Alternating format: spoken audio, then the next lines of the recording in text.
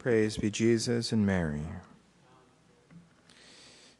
We come to a conclusion with today's liturgy, concluding the octave of Pentecost, concluding this Paschal time, and we can even add Lent to that, since the mysteries of our redemption include, of course, Lent and the meditation on our Lord's passion and death. And so it's a long liturgical period that we conclude today, and it's really fitting that we conclude it on this last Saturday being the month of Our Lady, the last Saturday of the month of May, the month dedicated to Our Lady.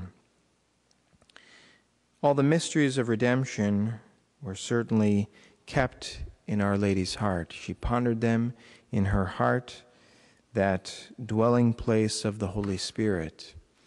And so we too should place ourselves in her Immaculate Heart and ask her to send us her spouse, to enlighten us and to sanctify us. Now we entrust ourselves to Our Lady and to her spouse, the Holy Spirit, for the work of our sanctification, the sanctification of the Church, the Holy Spirit fulfilling his role as sanctifier, and Our Lady fulfilling hers as Mother of the Church and spiritual Mother of all souls. In the name of the Father, and of the Son, and of the Holy Spirit.